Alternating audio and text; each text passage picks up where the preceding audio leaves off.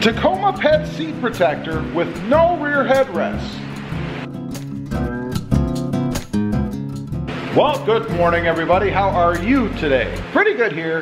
Today I wanted to talk about the Tacoma Pet Seat Protector with no rear headrests.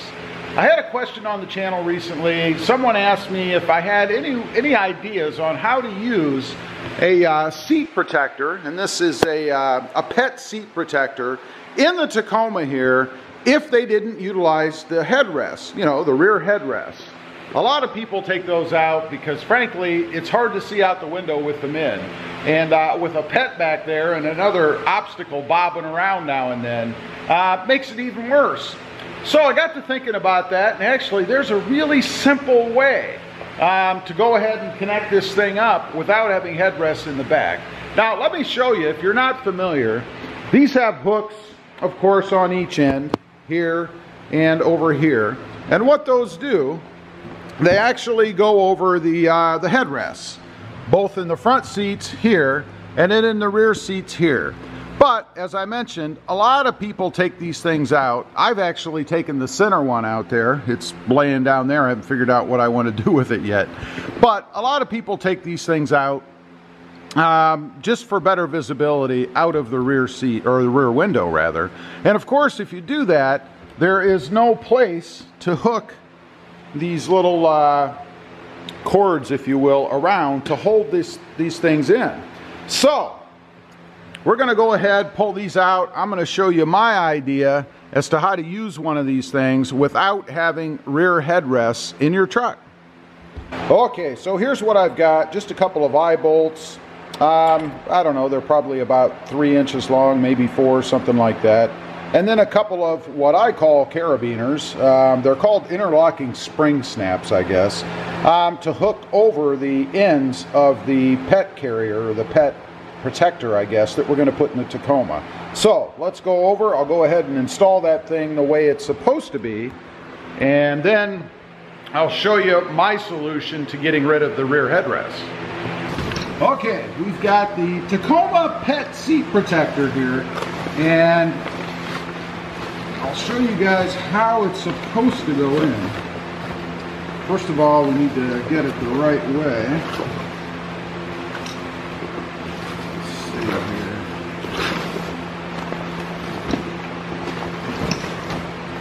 Should go like this, and I can tell on this one because it has this little flap for storage in the front. You take these little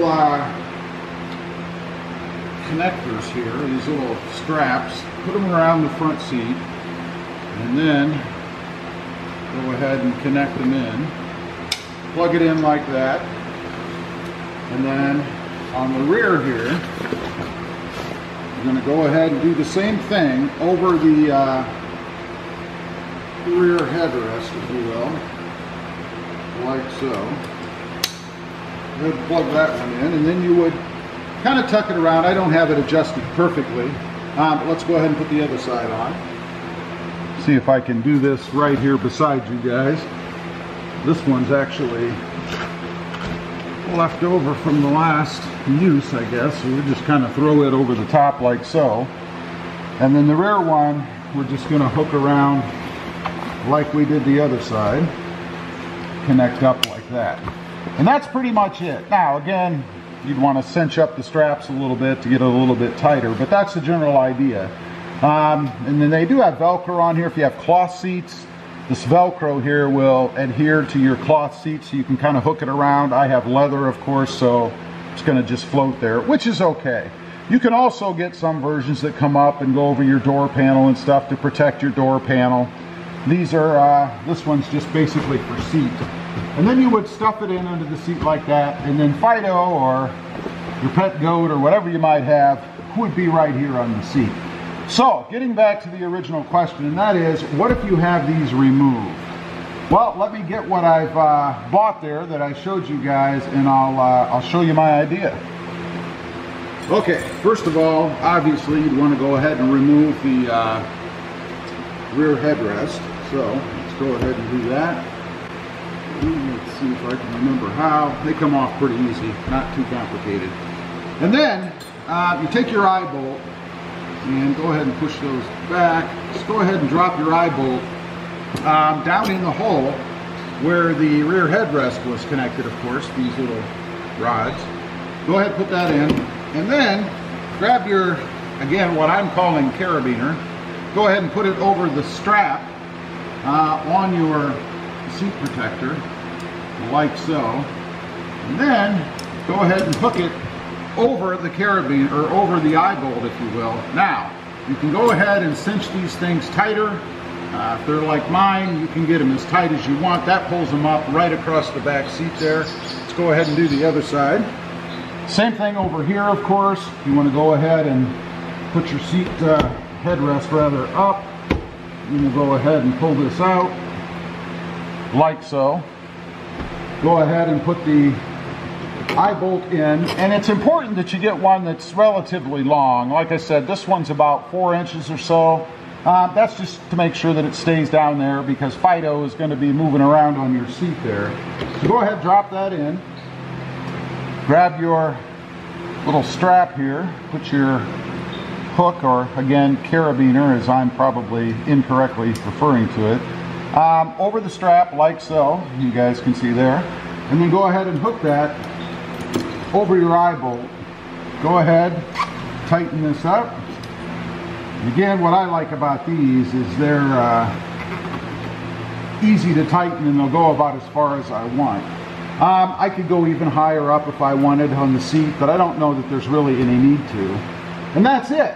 Now you have full view out of the rear of your Tacoma with the pet seat protection installed. And I don't know, I think this is a pretty awesome idea. These things are easy. You can leave them connected just like this if you want to. That way when you take this thing off, the next time you're ready to go, two things. I can never remember which way this thing goes, so I always have to put it on 2 or 3 times before I figure out this is the one that goes at the rear of the front seats, and this is the one that goes at the rear or over the rear back seat. So this will help you to remember. Just pop those in, and that's all you have to do. Pretty darn simple, and then you're ready to roll with your Tacoma Pet Seat Protection.